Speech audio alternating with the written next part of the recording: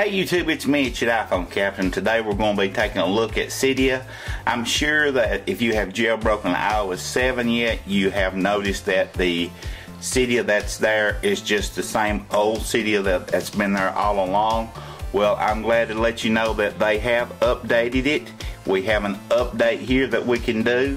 But first I want to show you here. You see, this is just the old Cydia that's been there forever.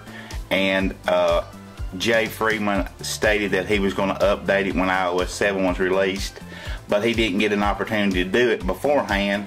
They sort of surprised him with the jailbreak release. So let's go in here to changes, and I'm going to tap Cydia installer right there, and we're going to hit modify, then we're going to hit upgrade. Now once that's done, we're just going to ignore this temporarily. We're going to confirm this, and the device is going to have to restart the springboard, and it may take it just a couple extra seconds here to download, since they are several packages it has to download, but looks like it went through pretty fast. That could slow down if a lot of people get on there. I'm sure if thousands and thousands of people hit that server at once, it'll slow it down. But anyway, once this device reboots, then we will have a new Cydia. Close Cydia.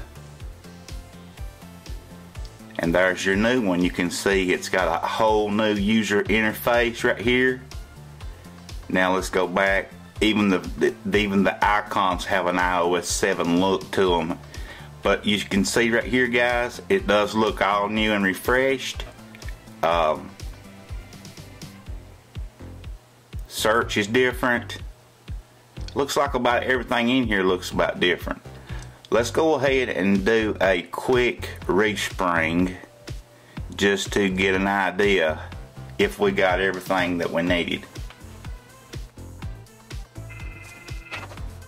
And let's go in here and look. Here's Cydia, and go back to the user, and looks like, yeah, it did reload.